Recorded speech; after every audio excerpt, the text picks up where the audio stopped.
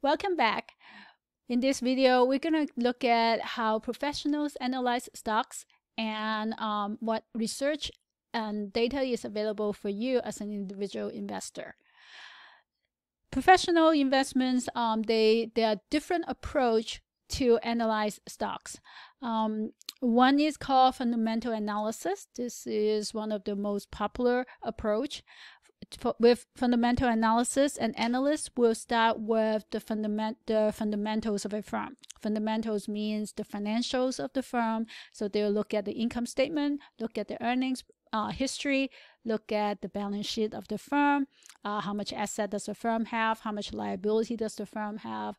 They also incorporate the economic conditions, the political outlook, as well as specific information about the industry.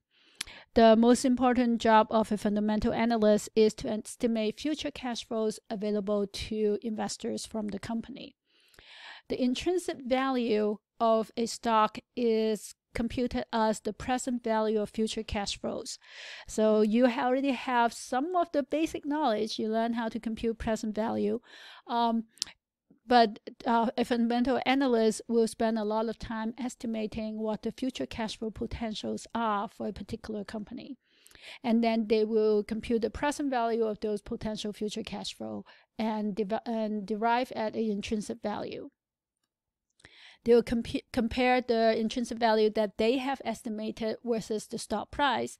And if they find a value that is higher than the current stock price, they will classify that stock as undervalued, and that is a buy.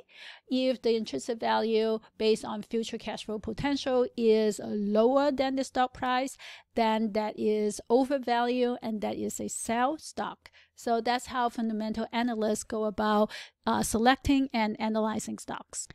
In addition to analyzing potential future cash flow, a lot of analysts will also look at what we call a relative valuation. Relative valuation is to compare the price of a stock versus other stocks, either in the same industry or in the stock market. They use different kinds of metrics. One very common one is called the PE ratio. PE ratio stands for price earnings ratio. So P stands for price and E stands for earnings. A PE ratio is computed as the earnings per share, so EPS. You'll hear a lot of these abbreviations in the stock market chat rooms, divided by the price of the stock. A high PE ratio means that investors are willing to pay a higher price for a particular stock. So a stock that has a high PE sometimes are referred to as expensive, and a stock that has a low PE is sometimes referred to as cheap. However, a PE ratio is just one measure. A stock can be expensive because it has very high growth potential. A stock can be relatively cheap, quote unquote cheap, because it has poor fundamental, meaning it may have poor earnings, may have been losing market share. So there's reason for a company to be expensive or cheap. So just the PE ratio alone does not give you sufficient information about whether or not a stock is a good investment. A third type of analysis is called technical analysis. Technical analysis focuses on the trends of the stock prices. You'll see people use graphs, and they have all kinds of fancy names that goes along with technical analysis. Unfortunately, their history or their track record is not particularly good.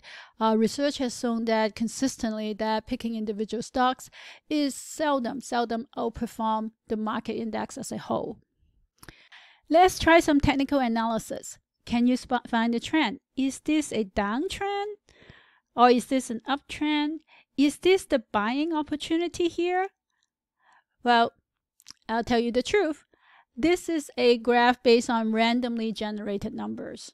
So which means that there should be no pattern associated with this. This is not real stock price. And this actually looks quite a bit like actual stock price as well. So it's very difficult to, in fact, there's no statistical research evidence that technical analysis can generate abnormal returns. Here are some actual data. So is the stock market overpriced or underpriced? So this is the price earnings ratio. So this is the historic PE ratio. So the historic mean is 17.04 and the historic median is 15.93. The minimum is somewhere in the 1920s. So this is the first major stock market crash. So this is the lowest point. And the highest point so far is in 1999. This is just before the dot-com boom that happened in 2000. So is there a long-term average? Is there a trend? What is a correct price? And the answer is that it's very difficult to tell, and the market can remain out of equilibrium for a long time. If you're really interested in choosing your own stock, there are actually quite a bit of information available for free for investors. So this is publicly available information. You can obtain this for free. So this is an example of a stock. You can find this in various places. So some of the things that we talk about are easily available. One of the things that you want to know to find a stock is its ticker symbol. The ticker symbol is typically a 4-digit character or 4-character symbol. You can also look at the current stock price. We talk about the PE ratio. We also talk about beta. So this company has a beta of 1, so it's about the same risk as the market. It has a PE ratio of 37.99. You also tell you what the dividend yield is, so forward dividend yield, and the trading volume, as well as the 50-week range. So you can see in this stock, the price over the past year, the past 52 weeks, has been as low as $60.78 and as high as $127.54. So that's a difference of almost 100%. So even though this stock has a beta of 1, almost as risky as the market on average, but on an individual year, on an individual day, it can fluctuate quite significantly. Now that you have seen the fundamentals of stock and you've seen the analysis, if you're ready to buy stock, how do you go about buying and selling stock? You can buy stocks through a stockbroker or brokerage firm. And there are different types of brokerage firms. We have briefly reviewed them. You can use a full-service broker or a discount broker or an online broker. All these brokerage firms buy and sell stocks via the stock exchanges. So these brokers are members of these exchanges. The two largest exchange is the New York Stock Exchange, that's NYSE, or NASDAQ. So most of these brokers will use these exchanges to trade your stock, but they can also trade with third party, particularly hedge funds. In fact, that's how a lot of online brokerage firms are able to offer commission-free trading. Remember, they have to make money somehow. So if they don't charge you a commission, then they are making money on your trade in a different way. They can also trade with its own account. If a brokerage firm make the trade with its own account, then it doesn't have to pay a third party, such as the exchange or another brokerage firm or a hedge fund. So the transaction costs can be different, but if you are a small individual investor and you are not a day trader, they are not really that critical. So now that you're ready to buy and sell stocks, how do you place your order? The most common type of order is a market order. To place a market order, all you need is 2 pieces of data. You give the brokerage firm the name of the stock you want to buy and how many shares. In addition to market order, you can place a limit order. A limit order, you provide 3 pieces of information: the name of the stock, how much you want to buy, the price that you're willing to buy the stock at. So a limit order limits on when the order will get executed. You also need to specify the duration. They can be good till cancel or good for the day. Good till cancel means that the order will remain in effect until you cancel it, or you can just say this is for today. If the order does not get executed today, then you'll automatically be canceled. So if you buy a stock with a limit order, your order will get executed if the price is at or below the limit. When you sell a stock with a limit order, you will sell the order will be executed at or higher than the limit. So that's important to notice. As we said earlier, for the duration, you can set the order for only 1 day or good till cancel.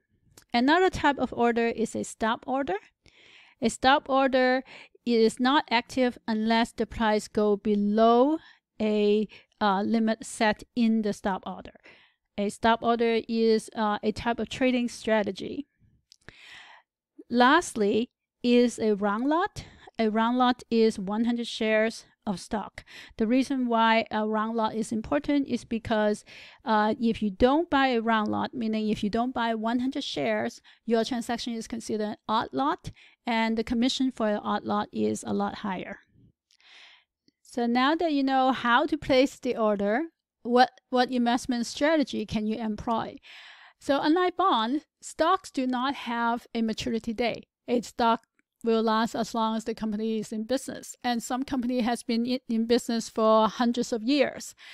So there are the most common and the most recommended stock investment strategy is buy and hold. A buy and hold strategy is the best strategy for long term and is famously the preferred strategy for some very famous analysts and investors. The reason is the best strategy is because it minimizes transaction cost, and if the company offers it, you can even take advantage of the dividend reinvestment plan. They're called DRIP. What that does is instead of receiving cash dividend, you just buy additional shares with the dividend. Another strategy is dollar cost averaging. This is also a good savings strategy. This strategy, you buy equal dollar amount at regular interval. The idea behind the dollar cost averaging is that you're not trying to time the market. You're not trying to buy low and sell high, because that's extremely difficult to do, as we saw in the graph that we presented earlier. It's very hard to see when you're at the top of the market or at the bottom of the market. The buy and hold, dollar cost averaging, those are both common investment strategies. There are other strategies as well. Some investors buy on margin. Buying on margin is a very risky strategy. What that means is you're borrowing money from the brokerage firm to invest in stock. Buying on margin greatly increases the risk. Yes, you also potentially increase your gain, but also as much as you can win, you can also lose. So in general, buying on margin is not recommended. Another strategy is called short selling. Short selling means that you're selling a stock that you don't own. This is a highly risky strategy because there is no limit on how high the stock price can go. What that means is it translates into an investor who is short selling can have unlimited potential loss. If the stock price keeps going up, your losses keep piling.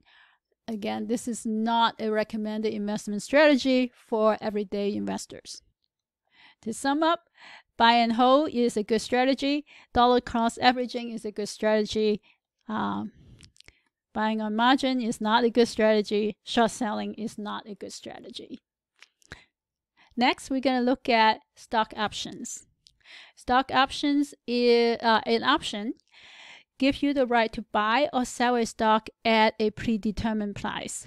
We call that an exercise price. Some stock options allow trading before the expiration day and not just on the expiration day. So there are different types of options. A call option gives you the option to buy a stock. A put option gives you the option to sell a stock. So how do you make money by trading options? If you buy a call option, then the stock price goes up, then your profit will be the price of the stock minus the exercise price minus the option price. If the stock price doesn't go high enough, then the option expires and you lost the price that you pay for the option. Buying option is highly risky and seldom pay off, so it's not really a recommended strategy. But let's take a look at what option quotation looks like. So here are some stock options. So this is the current market price. The current market price is $117. And here are the different options. So this first option, these are call options. So that means they give you the right to buy the stock. And here's the strike price. So if you buy this option, the first option, it gives you the right to buy the stock at $100. The stock right now is selling at $117.16. So if you buy this option, you can exercise it right away and buy the stock at $100 at the strike price and sell it in the market for $117.16, and you make $17.60 right away. So let's say, how much does it cost to buy that option? It costs $19.95 to buy the option. So if you buy the option at $19.95, you will not recoup the cost of the option. In fact, if you look at all the options that are in blue, these are called in-the-money option. In-the-money option means if you buy this option at the current strike price, the current market price is higher than the strike price and you can make money. So, but if you take into account the cost of the option, then you're not making money. These are out of the money option, the ones in white, because the strike price is $120, which is higher than the current market price.